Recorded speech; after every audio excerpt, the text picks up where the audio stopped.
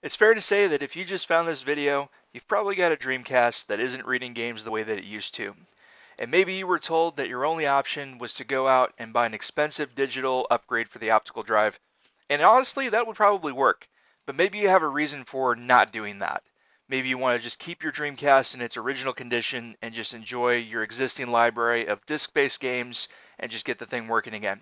So whatever your reason is, if you want to upgrade your Dreamcast and put a working laser back into it, you're in the right place. So in this video, we're going to talk about upgrading your Dreamcast laser with a laser from a PC CD-ROM drive, and we'll go through the whole thing step by step. To get started, I'm not going to show you how to disassemble the Dreamcast. There's a lot of videos and other content out there that will show you how to do that. So assuming that you got your Dreamcast open, the first thing you want to do is take a look inside the lid. Take a look at your GDROM drive.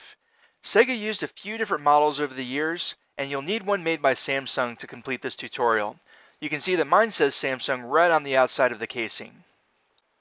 You'll notice that there are 3 screws that hold the GDROM drive into the rest of the console. Go ahead and remove those. You'll just need a Phillips screwdriver. Take out your GDROM drive and flip it over. You'll notice that there are 5 screws that hold the whole thing together.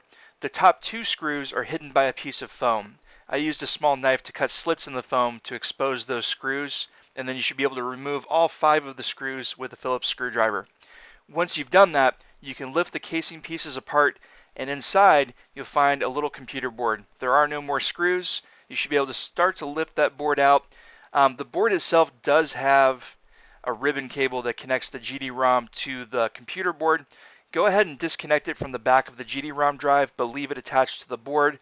There are also 2 wires that come out of the GDROM and go into the computer board. You can remove those from the computer board as well, and then you should be able to separate all the pieces. This is what it looks like when all the pieces are separated. You can go ahead and put the casing and the computer board aside, and we're going to focus on the laser itself. On the bottom side of the GDROM enclosure, you'll see a little plastic white clamp that's holding all the gears in place. There's just a tiny Phillips screw on top of this clamp. Undo that, and then you should be able to lift the clamp right out of the enclosure. With the clamp out of the way, you'll have easy access to all of the gears. At this point, there's really nothing holding everything together. Go ahead and grip the bottom of the swirled rail that you see pictured right there. Grab the side that's in the little box, and you should be able to just lift the whole rail and the laser itself out of the enclosure. This is what it looks like once you've removed the laser and the rail. At this point, you can twist the rail counterclockwise and fully remove it from the laser. Now that you've got your laser out of your GDROM, it's time to talk about where you're getting your new laser. It can actually be from any CD-ROM drive. The best ones are from the early 2000s, so like 2000 to 2003 or so. And you can find them online on eBay, you can find them at some thrift stores. It doesn't really matter where you get it as long as it works. This does have to be an actual CD-ROM and not a CD-ROM reader like CDRW or a DVD-ROM or a Blu-ray ROM. Those don't work. It has to be an original CD-ROM only, so no writer capability at all. The reason for this is that the ribbon cable connection that comes out of your Dreamcast is pinned out in a certain way, and that matches old original CD-ROM lasers. If you try to use a DVD drive, for example, the pins are different and it won't work. So it has to be an original, and I'll put a list of some drives that are known to work in the description below. For this tutorial, I'm using a Samsung model SC152.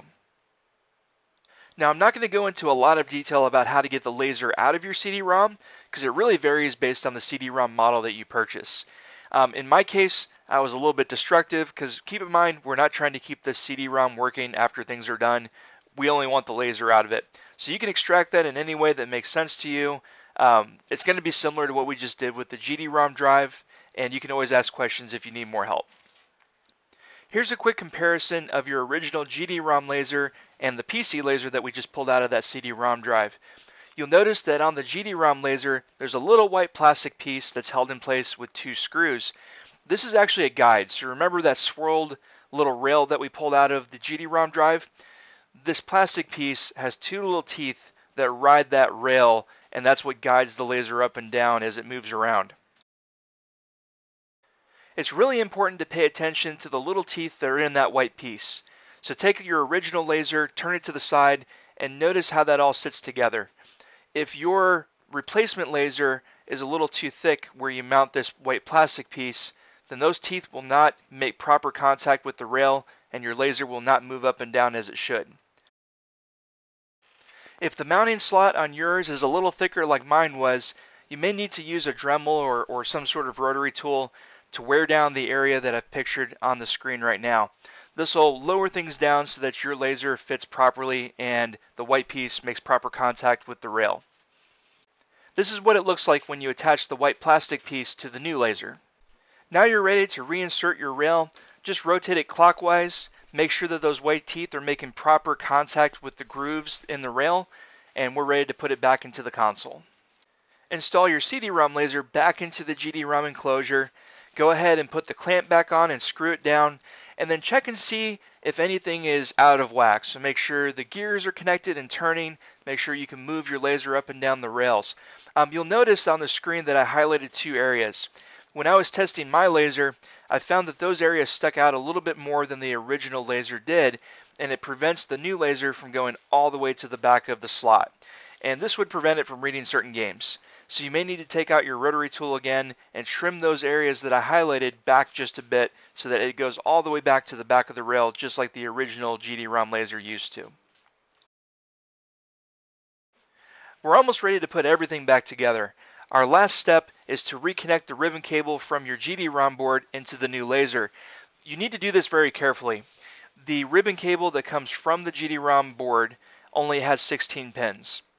The spot where you plug in the cable on your new laser has 17 pins. And that's not a big deal. All you need to do is plug in the ribbon cable as far to the right as you can, just like the screen shows, leaving the leftmost pin empty. As long as you do this, everything should work perfectly. And that's essentially our last step, our last modification. Now you can reassemble your GDROM drive, so reconnect your wires, get everything back inside the enclosure, and put it back in your console just in the same way that you took it out. So just do the reverse steps. And at this point, you should be able to test everything and see if games work. If games do work, then you're good to go. No further adjustments should be needed. If you notice that maybe CDs work, but original GD-ROMs don't work, or that nothing works, you may need to adjust the pot screw that you see on the screen right now, right above the ribbon cable. You want to make very small adjustments if you need to do any at all. So test it first, make little turns to the right if your games don't read right away. And outside of that, that's it. You should have a working Dreamcast and everything should be where it needs to be. If you have any questions, let me know in the comments. This is kind of an impromptu video. It's not very flashy, but hopefully it gets the point across. There is a written guide that you'll see linked in the comments below where you can go and look at this on the screen if you'd rather not watch it in a video. I hope you guys have a good one, and we'll see you next time.